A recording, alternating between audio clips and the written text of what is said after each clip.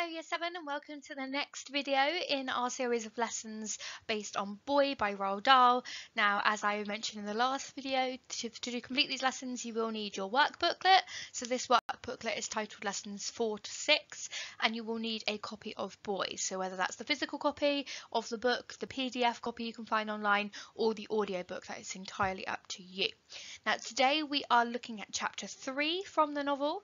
Chapter 3 is called The Sweet Shop and Mrs. Pratchett. So our learning objective is to explore the presentation of Mrs. Pratchett. You're going to read chapter 3 and then you're going to do some close analysis of a description of Mrs. Pratchett as well. So what we're going to do first of all is we're going to think again about morphology. So a few lessons ago we talked about morphology and etymology. Morphology being the study of parts of words and etymology meaning where words come from. So using morphology, which means to break words down into parts, I'd like you to define the following words. So you're just thinking about what those words mean. So what does the word geography mean? What does the word biology mean? What does the word bronchitis mean? What does the word bicycle mean? And so on. Okay, you can see that list there. There are 10 of them in total. Now the first one's been done for you. So geography, meaning to study Earth. Most of them are quite logical. So last lesson we talked about what bio means, we talked about what itis is. You should be able to work out what most of them are. You might even know obviously just what some of them are, but I want you to try and break down the words. So if you're thinking, for example, photography, we looked at graphy meaning study, meaning to write. Photography, obviously you can decide what you think that might mean. Now you've got these written out in your work booklet, so you can write down next to them what each of them are. Pause the video, it will probably take you 5 minutes or so to work out what each of those things are. Now if you get stuck, think about the part of the word. So number 10, for example, it's quite an easy one. If you think about a submarine, you might think, oh, I know what a submarine is, but I don't know where the word parts come from.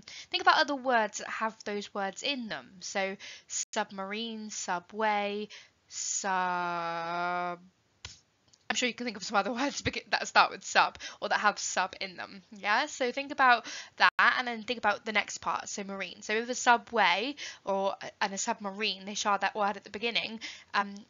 Marine and way, what does submarine, what does it mean if it has that better part of sub at the beginning of that? So I want you to see if you can work out what those 10 are. Pause the video if you need to, and then continue and we'll go through the answers together.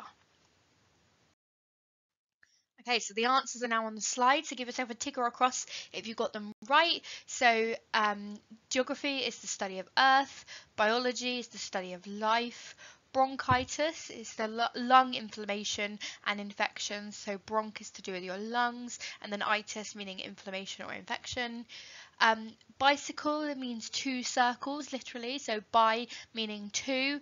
You know the word bicycle, you might know the word bifocal meaning 2 lenses if you've got glasses, bisexual meaning both sexes, and so the idea of bicycle meaning 2 circles. You've got tonsillitis, which is inflammation and infection of the tonsils.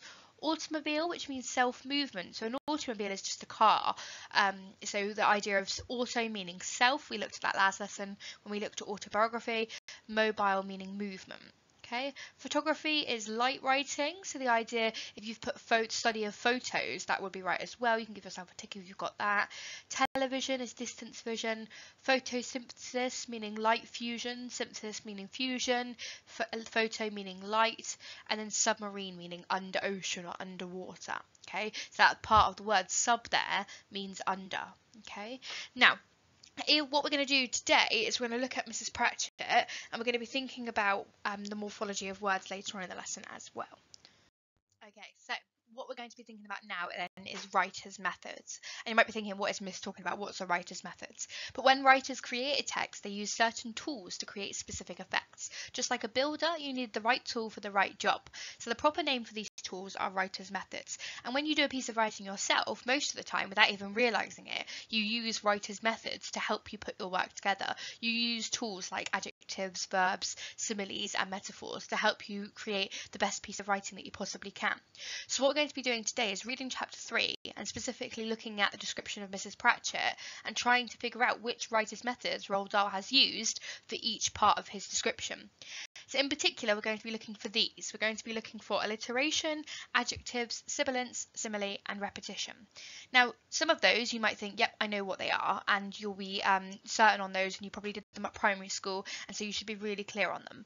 Others, maybe sibilants or similes, you might not be sure, and you might think, oh, I'm not quite sure what that one is, I've got a vague idea. If you don't know any of them, then it means that you need to do some revision, because you should remember what an adjective is, for example, and you should know what repetition is. So I'm going to go through them very quickly now. If you're absolutely sure that you know what they mean, then you can pause the video, you can write them out in your work booklet, you can think about what the definitions are. If you're not really sure and you think, actually I could do with Miss going over it and helping me out with those, then keep listening and I'll go through and describe each one. So, alliteration. Alliteration is when you use sounds in a sentence that begin with the same letter or sound, so that the sound is repeated. So you might know the very famous one, I'm not very good at it, Peter Piper picked a piece of pickled pepper. Okay, you might know that one. That's an example of alliteration. And you've got repetition there of the P sound. Now, sometimes writers use alliteration to emphasize how disgusting something is. So if you had like a bloody boil burst everywhere, so you have that alliteration of the B sound there to make sure the boil sounds disgusting. Writers use alliteration for many reasons, but I want you to have a look later on in the lesson and see if you can pick out where Roald Dahl has used alliteration and what he might be trying to achieve when he uses it to describe Mrs. Pratchett. Next, we have adjectives. Now, adjectives are used to modify or change a noun, okay? So if I had a noun like table, I might have the adjective big, I might have the adjective oak, I might have the adjective dirty or tatty. So those adjectives describe the noun.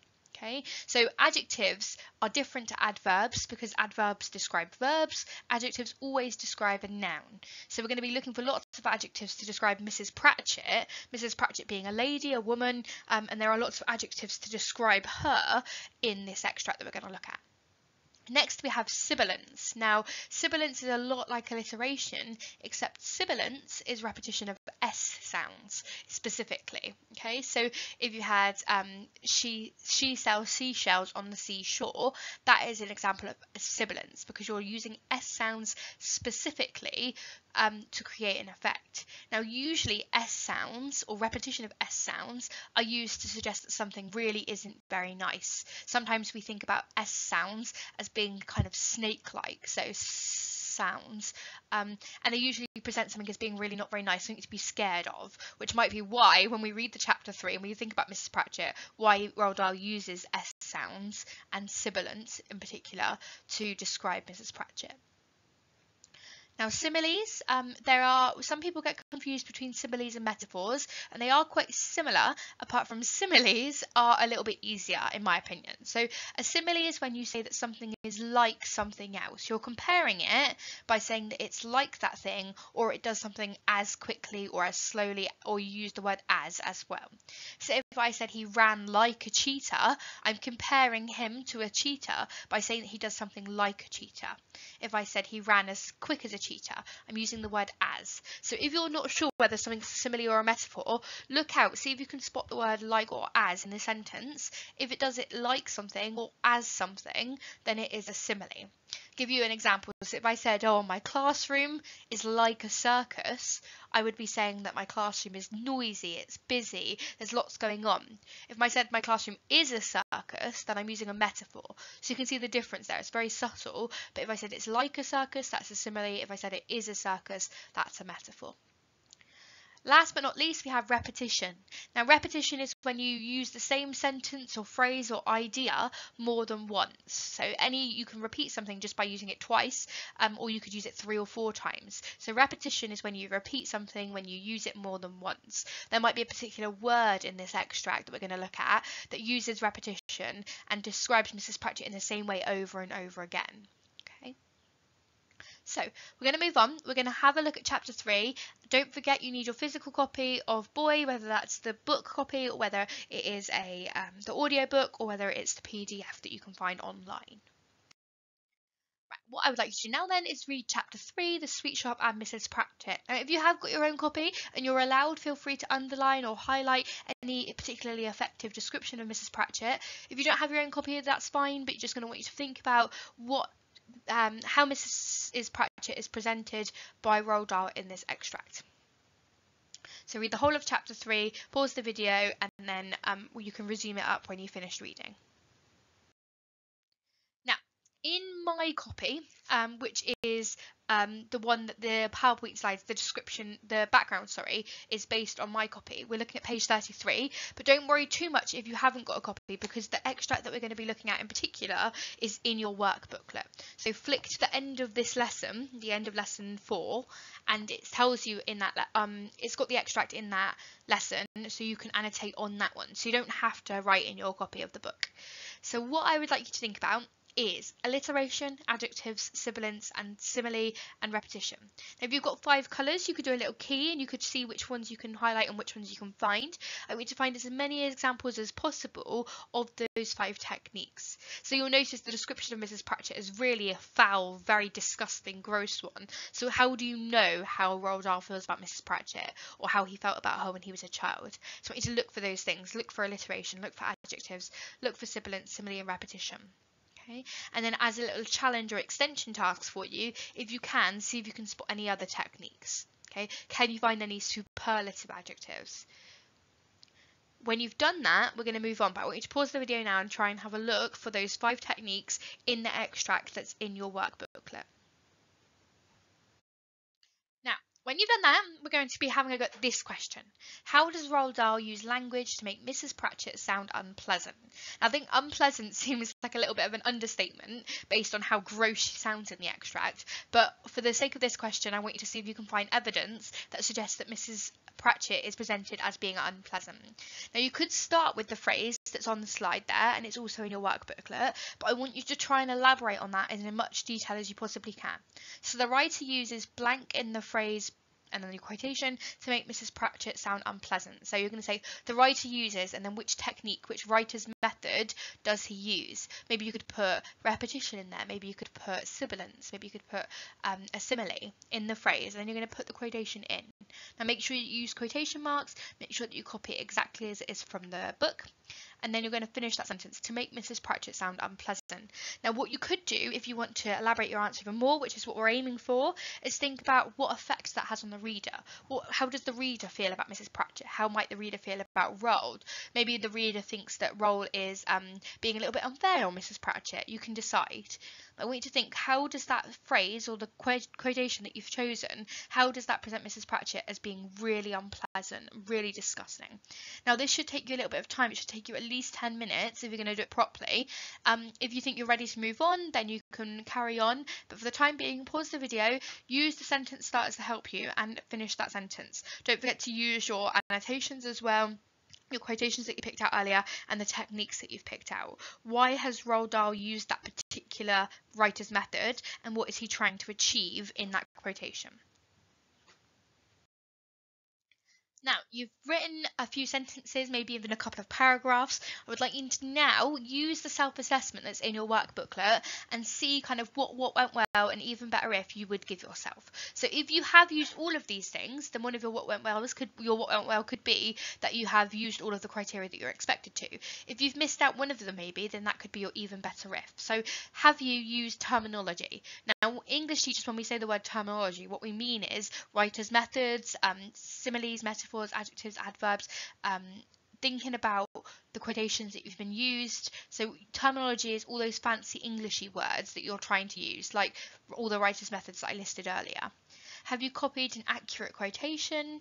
Have you zoomed in on a key word? Now you might have remembered one of your English teachers talking about single word analysis in your lessons earlier this year. So single word analysis is when you zoom in on one word in particular. So I know for a fact in that extract we had the repetition of the word disgusting. So that's the repetition of an adjective there. So you could say the adjective disgusting is repeated because Roald wants to emphasise just how vile and loathsome Mrs. Pratchett really is. It's not just one thing that's disgusting about her, it's everything. It's this, it's that, it's this, and over he uses that word to really emphasise how disgusting she is. So that would be a good example of single word analysis. And then if you wanted to take that one step further, you could look at more than one key word. So you could write a few sentences about that word disgusting, but then you could write another sentence about that word foul. What does that word foul suggest about her? You could think about the fact that he uses different senses to describe her. What does she look like, but what does she smell like, and what does she sound like as well? Now the next one, gone beyond surface meanings. Now that sounds like it's quite complicated, but it basically means have you looked beyond what's obvious? I'll give you an example. Quite often, say if we had the quotation, he was sad. I've had students in the past, right, this quotation shows that he was sad because it uses the word sad. Now that is just the very obvious, straightforward meaning. So if you think beyond that, if you had the sentence, he was sad, you could suggest, think about why he was sad. Why might have the writer used the word sad? Why didn't the writer use the word traumatized? What does the word sad suggest about his feelings and how he feels about life? So you need to go beyond what's obvious. And then last but not least, have you answered the question? And that seems really straightforward, but so many times students will start talking about something that's not exactly relevant and then think, oh no, I have to start again because I haven't actually answered the question. So don't forget, the question was, how does Roald Dahl use language to describe Mrs. Pratchett and make Mrs. Pratchett seem unpleasant? So make sure you answer that question. Think about where can you tell that she's unpleasant based on the extract that you've been given. Now, if you've done all that, make sure you give yourself a what went well and an even better if as well. And when we've done that, you've finished the lesson 4, so you can either pause the video now and then come back to it another day, or you can continue with lesson 5. Hello Year 7, so we're starting lesson 5 now from your Boy Roald Dahl unit. Now this lesson is the Mindful Sweetie Challenge, and this has to be the best lesson from the whole scheme of work, from all of the lessons that you're going to do this year, because this lesson involves eating sweets. So our learning objective is to describe the experience of eating a sweet using all of your senses. So doesn't get much better than this. You need sweets for this lesson. I'm going to talk about a little bit more in a second as to why and what sweets you need. Now you will need your workbook for this lesson, so you need to make sure that you've got that to hand. You're doing lesson 5 and there'll be a planning sheet in there that you're going to use throughout the lesson as well. So for this lesson, you will need to ask someone at home very, very politely for a sweet of some sort. And our hard-boiled sweet is ideal, and that would be like a lemon sherbet. That might be a mint humbug. Anything that you've got like a hard-boiled sweet is ideal, but if you don't have a hard-boiled sweet, then any sweets that you've got lying around the house will be fine. Now if you do not have any sweets, that's absolutely fine as well. You will have to use your imagination. So like I said, ideal if you've got a sweet, but if you haven't, I'm sure you've had plenty of sweets in the past, you can use your imagination here. Now it will be your mission to write a multi-sensory description of what your experience of eating this sweet is. Now using morphology, you can probably work out what multi-sensory means. Multi meaning more than one, sensory meaning your senses. So you're going to use more than one sense here to describe what your experience of eating a sweet is. If you do have a real sweet to help you, you will have to exercise a lot of willpower here, not to just gobble up your sweet in one go. So you're trying to think about each stage of eating the sweet. So what does it smell like? What does it look like? What does it feel like? What does it taste like? What can you hear? Etc, etc. So I want you to have a think about that. Like I said, you try not to eat your sweet in one go really, really quickly. It's better to save it, and then you can have as many as you want after the lesson. Now, using your planning sheet in your work booklet, I would like you to begin by imagining a jar of different coloured sweets. Okay, and there's a little picture of one on the board for you, but I want you to use your imagination, and if you need to at this point, you could pause the video, Google jars of sweets, and then see what comes up. You're going to use the first sense on your planning sheet, and that is your sense of sight. So I would like you to pause the video, but before you do that, I want you to come up with one complex sentence to describe the jar. So you might remember from primary school, a complex sentence is a sentence that has more than one clause, and a simile to describe the appearance of the sweets. So I want you to think about how could you describe the jar of sweets using both a complex sentence and also a simile. And you'll remember from last lesson what a simile is, when you compare something using like or as. So how big is the jar of sweets, for example? What are the colours like in the jar of sweets? I'll give you one for free. You could say like a rainbow, the colours mixed together, or the colours filled the jar, something like that. Okay, so I want you to think about what sweets are in the jar even. Maybe what are your favourite sweets? I think you could just imagine there's lots of different coloured bonbons, for example. So I want you to use your sense of sight to think about at least a complex sentence to describe the jar and a simile to describe the appearance of the sweets. Now, you either need to imagine what sweets smell like, or if you have got a sweet in front of you, you need to have a good whiff of it. So you need to smell it and see if you can figure out how you would describe the smell. So don't eat it just yet. You're thinking about your sense of smell at this point. So on your planning sheet, I'd like you to write down 3 words that come to mind when you smell the sweet. So maybe it's a delicious smell, maybe it's a sickly smell, maybe it smells of sugar. You could use the word intoxicating, maybe it's a good piece of vocabulary there for you. Maybe the smell has got you in a trance, it's hypnotized you. Is it what you are expecting? Is it a nice smell? So we might be surprised, maybe it's not really the smell that you expected. Maybe if it's the smell of chocolate, it's a familiar smell to you. And then I'd like you to think about what flavours you can recognise. So you could say, I smell the sickly sweet strawberry stench or something like that. Okay, so think about what flavours you can recognise. So pause the video here and then think about your sense of smell. Now, you need to imagine yourself in front of inside a bustling sweet shop at 4 p.m. Bustling meaning very busy. Imagine that it is filled to the brim with children desperate to get their favourite goodies. So obviously it'd be really difficult for you to describe what you can hear just by looking at your sweet, because it doesn't make any noise if it's just in front of you. So I want you to imagine you're in a sweet shop. Okay, you're in a really busy sweet shop, maybe like the one from Boy that is owned by Mrs. Pratchett. I'd like you to write down on your planning sheet a simile to describe the sound of the children in the shop. What do they sound like? What do the children all sound like when they're all in the shop together? It's very busy. They're all desperate to get their sweets. They've had a hard day at school. They need a little bit of joy in their lives, and they're expecting that from the sweets that they're about to buy. And then I'd like you to write a sentence that starts with a verb to describe the sounds the children are making. So maybe you could have giggling, the girls grappled around the shopkeeper. Maybe you could have screaming, the boys demanded their sweets. So I think just start your sentence with a verb. What are they doing? What sounds are they making? Okay, so pause the video here and then use your planning sheet and write down what you can hear inside a sweet shop at 4 p.m. How would you describe the children that are desperate to buy all their sweets? Now, unfortunately, we don't have many traditional sweet shops in Wiltshire. Those of you that have been on holiday maybe to quite touristy places like Devon or Cornwall, you might have memories of a particular sweet shop that you've been in. So sweet shops in Wiltshire are far and few between, but you might have a very good memory of being inside a sweet shop. What did it look like? How were the children behaving? How did you feel when you were inside? Okay, now I want you to hold your sweet. So would you know what it is if you couldn't see it? Would it be a familiar feeling to you to have that sweet in your hand? So I want you to touch it. And if you haven't got one, again, you're going to have to imagine it, depending on which sweet you're choosing. I want you to touch your sweet. So how heavy is the sweet and what textures can you feel? Now, if you've got a Haribo Tang Plastic, for example, you might describe it as being quite gritty. Maybe the sugar on it is quite gritty. But if you've got a bonbon, as I mentioned earlier, it might be quite a powdery feel. So I want you to think, what textures can you feel when you hold that sweet? And if you closed your eyes, what does it feel a bit like? So try and think about something that you could compare it to by using a simile. Is it heavy? Is it light? Maybe it feels like a toy. Maybe it doesn't feel like anything that you've felt before. Maybe it's very familiar feeling to you.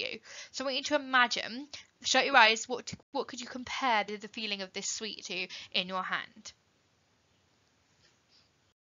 Okay, and this is the bit that you've been waiting for. Finally, you can put your sweet into your mouth or imagine that you're going to do so. So, like I said, if you don't have any sweets with you, that's absolutely fine. But if you do, then I want you to put that sweet into your mouth and I want you to think about what it tastes like. And you've got your planning sheet in front of you. Is your sweet smooth or sticky? So, again, if it's chocolate, it might be quite smooth. Maybe if you've got some toffee or some caramel, it might be quite hard to chew on. What flavours can you taste? Are they strong? Are they subtle? And again, yeah, it really depends on what sweet you've got. And do you like your sweet, or would you rather have had a different one? Is it your favourite sweet that you've got? Could you imagine anything better than that sweet? So like I said, if you haven't got one, that's fine. What could you imagine the best sweets in the world? What are your favourite sweets in the world? How would you describe them? What would they be? Okay, maybe you could imagine, because we're going to be doing a piece of writing later this lesson, imagine that you've just bought some sweets because they're new and you want to try them. You've bought them, they're not as good as you thought they were going to be, so you're going to have to go back into the shop and buy your favourites that you usually buy. Okay, so using your planning sheet there, fill out how would you describe the taste of the sweet. Now, You might recognise the slide as being very similar to the writing challenges that you did earlier in the year, because your next task is to write a sensory description of eating a sweet.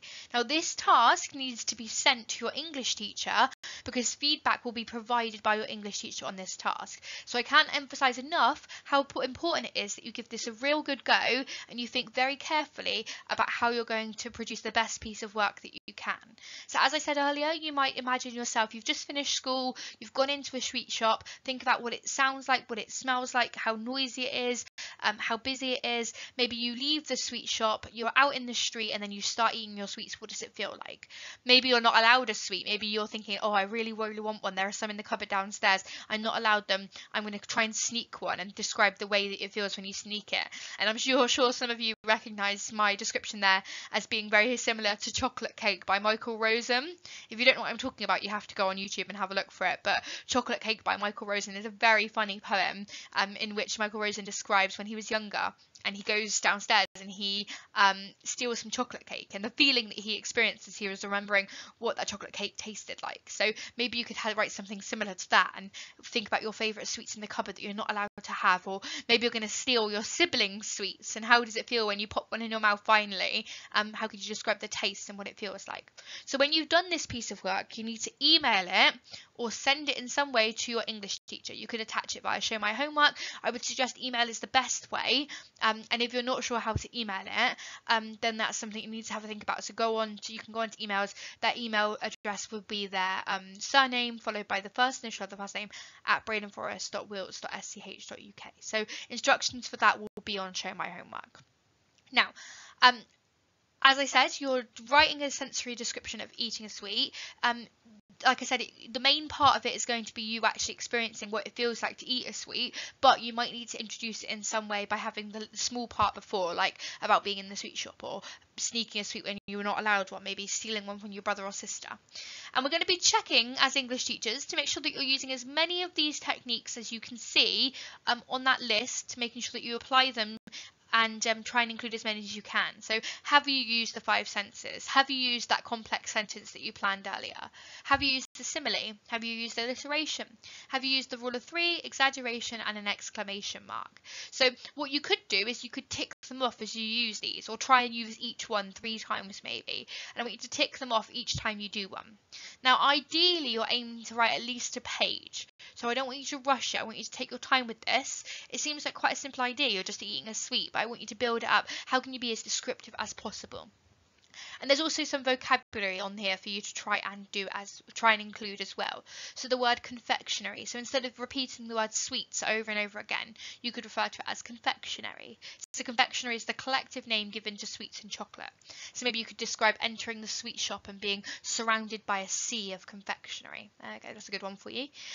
You could use the word appetite. So appetite is the desire to eat food. Will one sweet satisfy your appetite? So maybe if you've had your sweet and you you've finished it, are you going to be happy with just one? Are you going to have to go back for more? And then the word crinkle, which is a crease or wrinkle in the material or the sound of a wrapper. Maybe you're crinkling the wrapper. As you open the wrapper, you can hear it crinkle. Therefore, that's your sense of hearing. And then you pop the sweet into your mouth as quickly as you can. So you're going to have to pause the video, use the slide to help you, use your planning sheet as well especially, and you're going to produce a description of eating a sweet. Now you need to make sure that you send that to your English teacher. They will be checking. I don't want to have to see any English teachers sending emails home to remind you that you haven't handed it in. And then it would be lovely to read some of these, and then we can share the really best ones, and you never know, some of the really good ones might be worthy of a head teacher's award as well. So try it your hardest. It definitely should take you more than 20 minutes. I'm thinking maybe half an hour to 40 minutes on this should take you. And most importantly, edit your work, proofread your work, see if you can go through and make it as best as you possibly can, as good as you possibly can. Okay, then when you've done that and you've finished your sensory description, I would like you to try and self-assess it. So maybe you can do it on the not on the copy that you sent to your teacher, but on a different copy of it. You could copy and paste it, or you could annotate over it and then send it to your teacher before you do that. But I want you to try and have a look for the techniques that you've included. So highlight and label all the methods that you've used. There are 7 of them, sorry, it's just counting. 7 of them on there. Maybe you could use 7 colours to label them. I want you to circle any errors you can find. I mean, you could even get an older brother or sister to do that for you if you've got one at home. Circle any errors that you can find, your spelling mistakes. Give what went well comment and an even better if comment, and sign and date your work to say that it has been self-assessed. Okay, so it's really important there that you edit your work and proofread it as well. Now, when you've done that, as I said earlier, make sure, please, that you email it to your English teacher so that it can give you some feedback, and it would be lovely to hear from you as well. Okay, now what we did in the first part of the lesson is actually called mindfulness. Now, quite often especially with sweets, we just want to rush through them, get them all down quickly as we can because they're just so delicious. But with a lot of things in life, taking things slowly and taking your time to do it can mean that we get more out of it. So mindfulness is very good for your mental health. It's characterized by noticing the world around us. So rather than just going for a walk, thinking about your senses as you're going for the walk. What can you see? What can you hear? What can you smell? What does the air taste like, for example? So modern life is very fast, and I think that whilst we've all been at home, some of us have realised, I definitely have, that sometimes it's worth taking your time with things. Maybe it's worth taking in the world around you. So slow down, eat a sweet, and try and be more mindful about what's happening.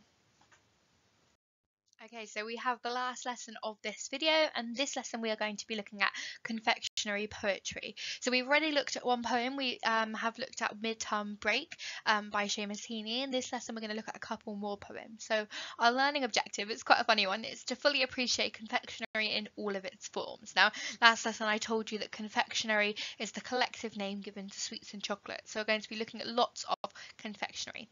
And we're going to start the lesson with something that I think is quite a fun idea.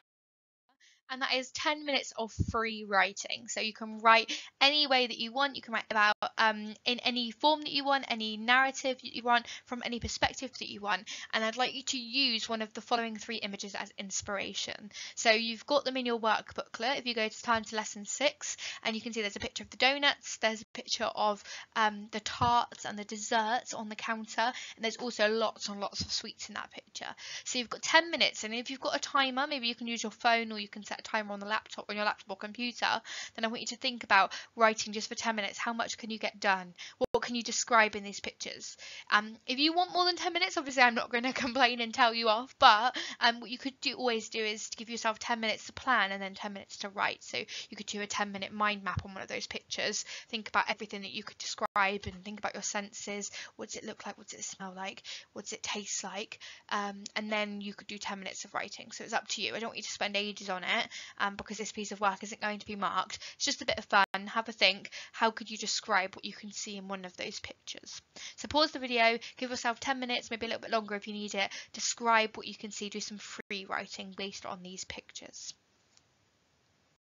Okay, now that you've done that, I'd like you to have a think about this poem, and hopefully you recognise this man. His name is Michael Rosen. He writes some very funny poetry, and in this lesson you're going to be having a look at Chocolate Cake by Michael Rosen in particular. And I mentioned it last lesson, but just to get you thinking about it, you can, if you search for his name on YouTube, Michael Rosen Chocolate Cake, you'll find it. And I'm sure most of you have seen it before, or you've seen the memes about Michael Rosen and about his poems, but just in case you haven't, then find the video on YouTube and listen to it. And I want you to count. Can you see how many times Michael Rosen specifically says those words chocolate cake? Because chocolate cake obviously is a form of confectionery, and therefore by watching this video we're meeting our learning objective. So watch the video, see if you can make a note of how many times Michael Rosen says the words chocolate cake in this video.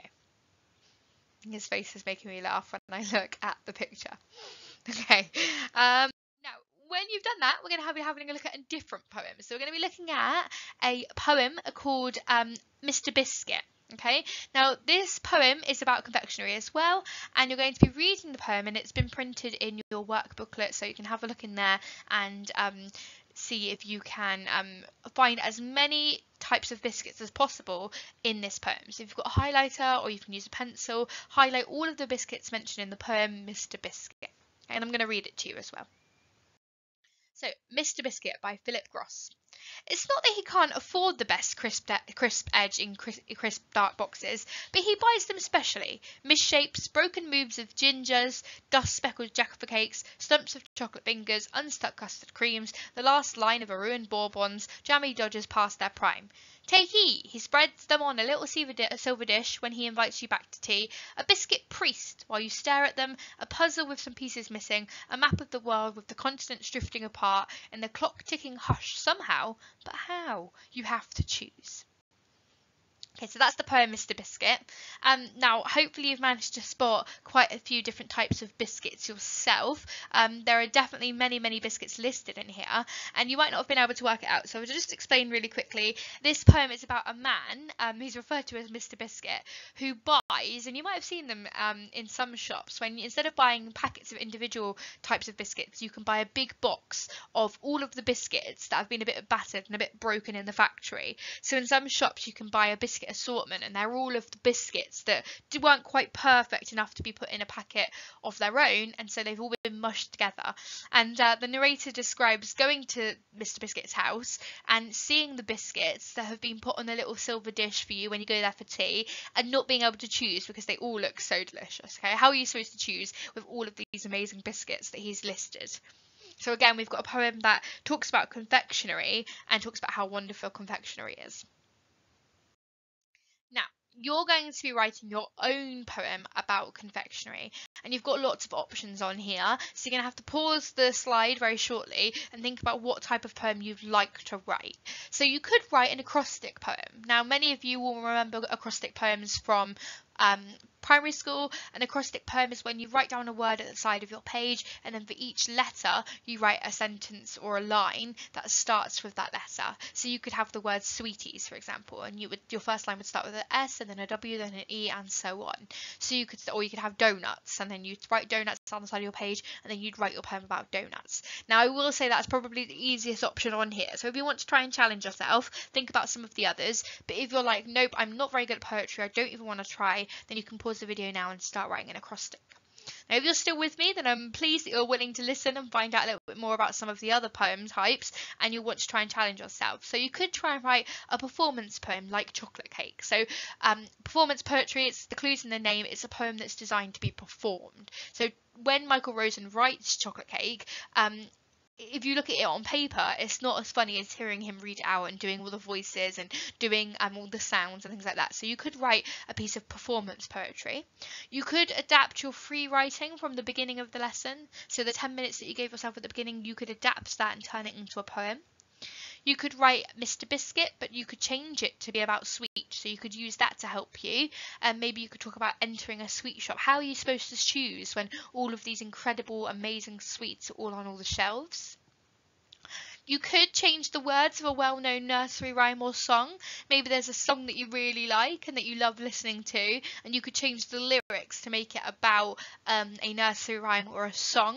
And I've seen lots of, on TikTok in particular, lots of songs that have been changed to have a different meaning. So maybe you could think about that. Is there a song that you could write and you could change the lyrics so that it's about sweets or about donuts or about chocolate or whatever you like?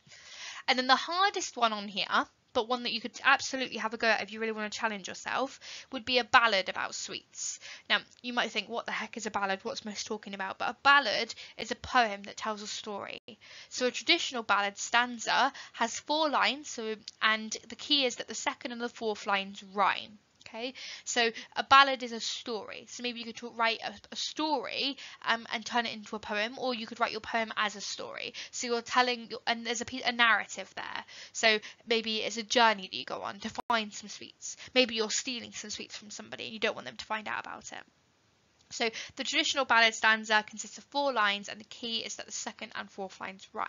So you could pause this video, have this slide open, have your copy of Mr. Biscuit in front of you as well, and also your free writing from earlier, and then I'd like you to have a go at writing a poem about confectionery. So it could be sweets, chocolates, donuts, candy, anything that you like.